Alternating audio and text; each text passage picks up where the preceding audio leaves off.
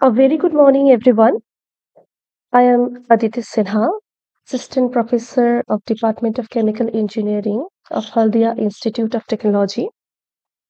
Today, I'm going to discuss about washing of coal. As we all know that mainly the fuel is of three types, that is solid, liquid, and gaseous.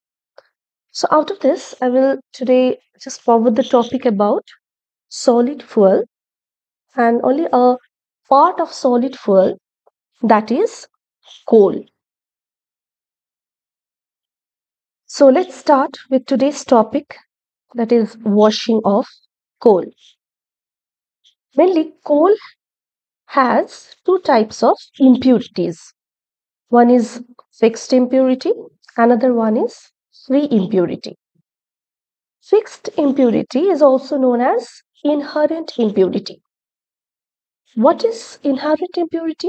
It is actually derived from coal forming plant and cannot be separated from coal by washing. So the uh, basically it's a matter that cannot be separated from coal by washing. That is fixed or inherent impurity. As we all know that CFRI, Central Fuel Research Institute, CFRI, Dhanbad, they've adopted a new technique, that is oil agglomeration technique, which is mainly leaching of coal for the impurity. They do it by using this petroleum oil to remove the impurity. Mostly the inherent impurity matter in coal is less than 3%. And what is free impurity?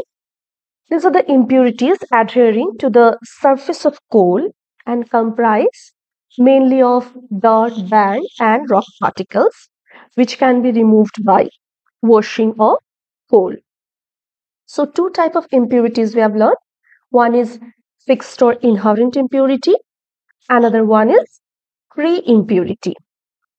Now, what is the nature of impurity present in coal? The nature of impurity present in coal may be of several types. What are those?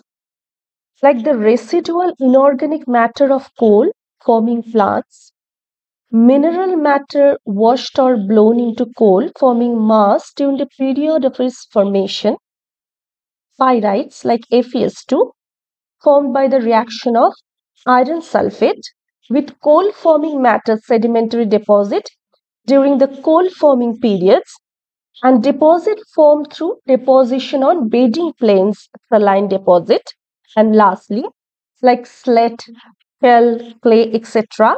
from the underlying and overlying strata moisture. So these are the nature of impurities that may be present in coal.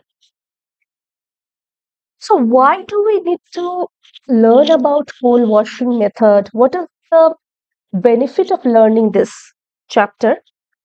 As we all know that calorific value is an important parameter for any kind of fuel, and fuel on combustion gives out heat, and the parameter, that calorific value that we determine, gives the idea about the quality of the coal. So the less the impurity present in coal, more better will be the quality of the coal. So less the impurity, the better quality the coal will be. So if we can remove the impurity from the coal, then we can definitely maintain the standard of the coal, because as we know that on burning the fuel, it generates heat, and on generation of heat, for the generation of heat, we require power. It consumes power. So it is associated with the economy part. So each and every organization or industry is very concerned about this economy of the process. So that is the reason we'll have to understand about the quality of the coal as well as the impurity present in the coal, And if the impurity is present in the coal, what is the method to remove the impurity from the coal? Now, what is the objective of this type of coal washing process? That this type of washing of coal actually, if we carry out this process, it reduces its ash content, reduces its sulfur and phosphorus content, it increases its heating value, improves its coking property, and increases the fusion point of its ash by removing alkali chloride and reduces its clinkering tendency. So that is the main objective of coal washing, to reduce the ash content, sulfur and phosphorus content, and increase the heating value. So let's go to the next slide. That is, what is the advantage of clean washed coal?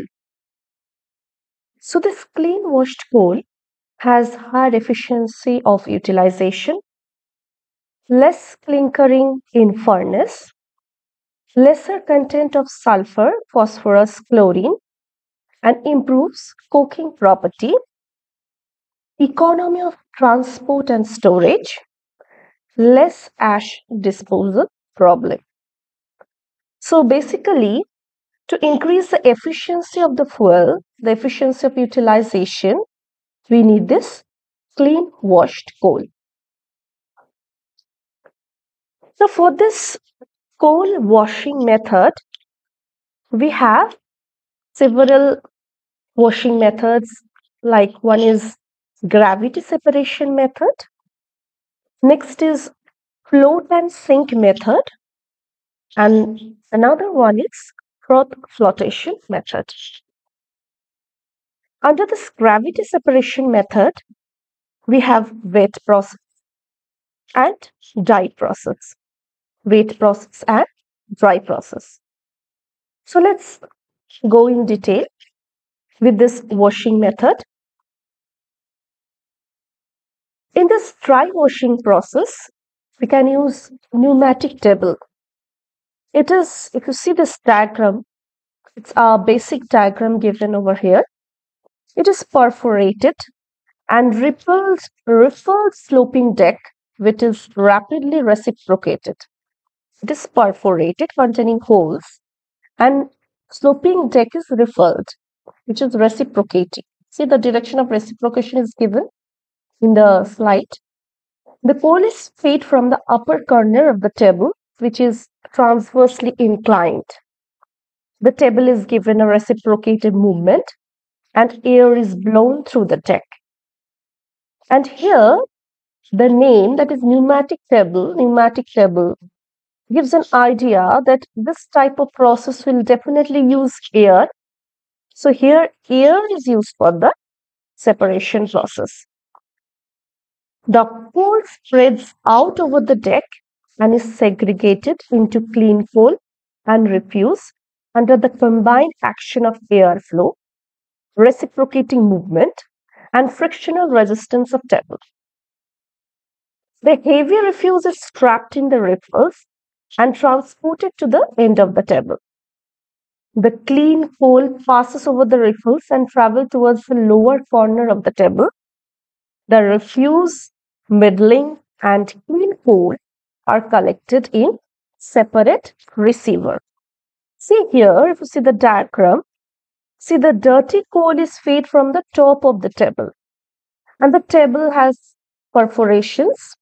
And this is the direction of reciprocation. It is directly moving, basically. And air is being used here for the separation process. Now, from this pneumatic table, three parts are basically separated. One is clean coal, next is middling, and this third one is refuse. So, the clean coal gives the best coal, and the middling contains some amount of coal, but also the impurity, and the refuse is basically impurity present in coal. Now, this method is basically dry washing process. There are several other processes like air sand process, Beresford process. What is air sand process? The suspension of sand in air of a particular suitable specific gravity is used as medium for coal washing, in which clean coal floats and the dirts sink. And in the Beresford process, it is based upon difference in resilience of clean coal and dirt. The feed coal is dropped onto an inclined plane containing a gap of chosen width. The clean coal bounces and falls on a receiver while the dirt falls through the gap. Now, this type of process actually has several advantage or disadvantage because this I've talked about two processes. One is dry process and another one is wet process. So dry process also has some pros and cons. Like what are these advantages? If we talk about the advantage of dry process, that is elimination of cost of drying wet coal, and there is cause no problem of disposal of slurry of water and fine dust. So these two are the basic advantage of dry process. Now, what is the disadvantage of the dry process? That feed should be very closely sized, lest the separation efficiency will be very poor. And next is coals of difficult washability cannot be cleaned satisfactorily. So these are basic pros and cons of this dry process. One is the advantage of dry process. Next is the disadvantage of dry process. So the advantage, if we talk about the advantage of dry process, definitely since the coal is dry, there is no cost required to dry the wet coal. And moreover, we don't require to think about for the disposal of the slurry.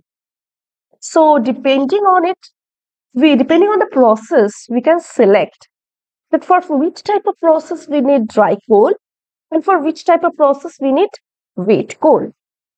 So that's all about this dry process. So in this class, we have talked about only the dry process of the coal washing. In the next class, we'll continue with the wet processing, that is the wet coal processing. So thank you everyone. Thank you for listening in this class.